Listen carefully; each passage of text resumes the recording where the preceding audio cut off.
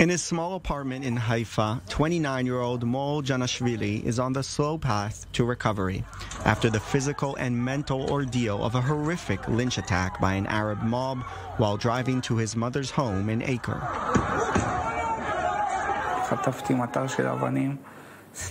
I got hit with a rain of bricks, rocks, furniture, everything they had. I couldn't see anything. I only heard booms. After hitting the wall with my car, I understood if I don't get out, they will burn me alive, because their goal was to kill. I began to run, but fell. They hit me, and I lost consciousness. Luckily, Fadi, a professional nurse from the neighborhood, was there. When I arrived with the local sheikh, they retreated because they respect him. Fadi was able to provide critical first aid until the ambulance arrived. I saw he had head injuries here and here. I tried to stop the bleeding.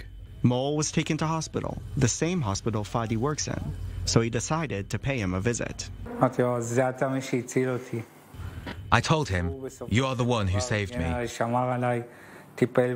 because he defended me, protected me, and treated me. He gave me the first aid that stopped the bleeding. Thanks to him and God, I'm still here. Fadi now regularly visits Mol, who receives well wishes from Fadi's mom as well.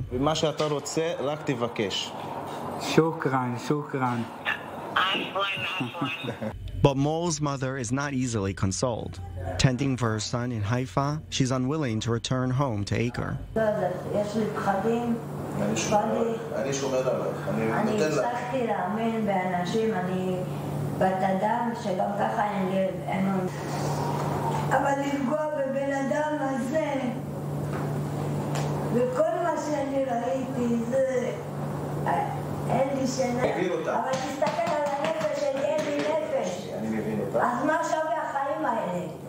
Her son is also skeptical, but has some hope. If people act like Fadi, there will be coexistence. The problem is, people who hurt the other because he's Jewish or Arab, it doesn't matter. They destroy the coexistence, and it's a shame. I said it back in 2008. We went through something similar. After a month and a half, the coexistence came back. The cooperation between Jews and Arabs, it shows we will get through it this time as well, God willing.